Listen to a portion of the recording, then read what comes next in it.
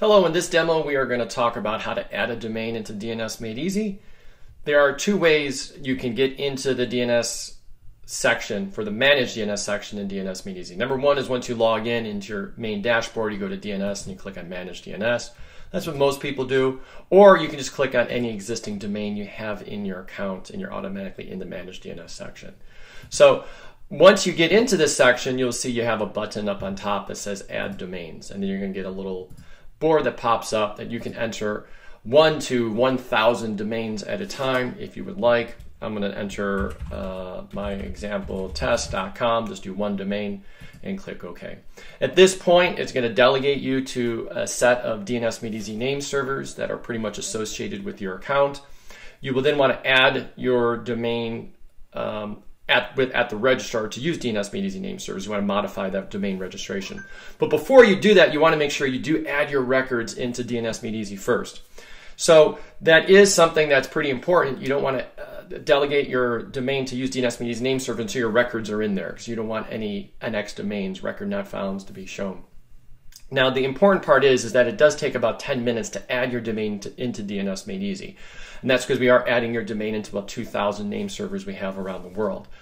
Now, once your domain is added, any record modifications you make in the future are immediate. So you add that record, it's automatically going to be going to all 2,000 name servers. That's a pretty much instantaneous process. But it's just the adding and deletion of domains that does take a few minutes. Now, that was the simplest way to add a domain, and then we're going to manually enter the records. You do have another option, though. You have different wizards you can use, and we're going to go through some of these advanced things. So once again, you can list as many domains as you would like to, and then some of the advanced options are the Global Traffic Director. This allows you to do GEO DNS for your domain, where you can specify different responses based on the different regions around the world.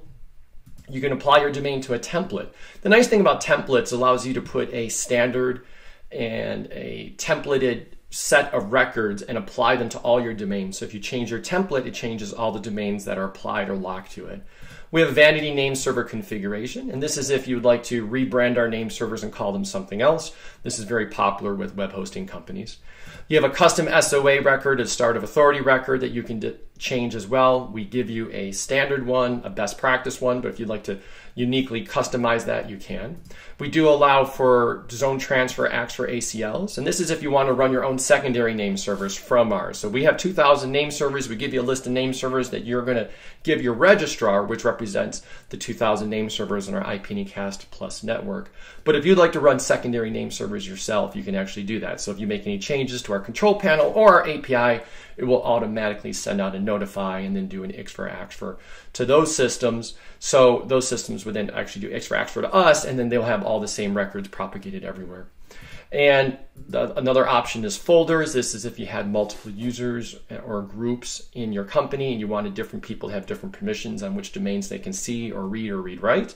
And lastly, which is important when you're adding a domain actually, is the record import. So you can copy all your records from an existing template you have in DNS Made Easy. You can copy all your records from an existing domain, or you can do an import or for an AXFR. Now, for the first two, if you put more than one domain up on top, so if I did mytest1.com and I did mytest2.com, if I did copy from template, both of these domains would get the exact same records copied over into it. If I did copy from domain, it would copy from an existing domain I have within DNS Made Easy, and it would copy all those records into the same domain. So it gives you the exact same records in both of them. But if I do import from AXFR, what this is actually going to do is it's going to do the RFC compliant AXFR process, which just as if we were a secondary name server. And what this process will do is it allows us to do an AXFR out to these name servers and import all those records in, and we copy those records into the DNS Made Easy configuration. So this is where it would actually do different records for all your different domains. It's going to do a separate AXFR for every single domain you have listed up above. So that's pretty much it. That's how easy it is to add a domain into DNS Made Easy. Once again, if you have any questions, always let our support team know, and we'd be more than happy to help you.